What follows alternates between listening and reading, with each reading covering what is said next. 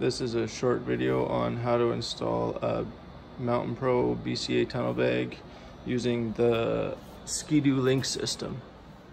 BCA has made pre-drilled holes for the linq system, so I'm going to drill those out with an 11/64 drill bit, one size smaller than a 3/16, the size rivet that I'm going to be using.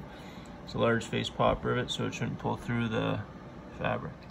So a couple of things to take note of here when you're installing these linq brackets.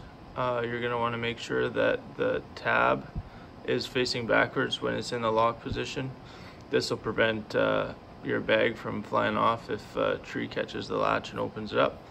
Also, installing, if you're using rivets to install it, make sure that you're using silicone or some sort of sealant to help seal up those holes so that your bag doesn't leak.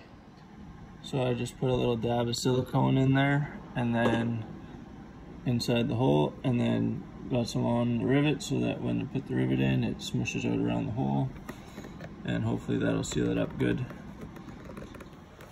So once you got your linq brackets installed, BCA has also come with these straps on the back of the bag so that you can use your linq brackets if you want, or if you're mounting it on a different snowmobile, you can use those too. I'm going to take those off, don't need them.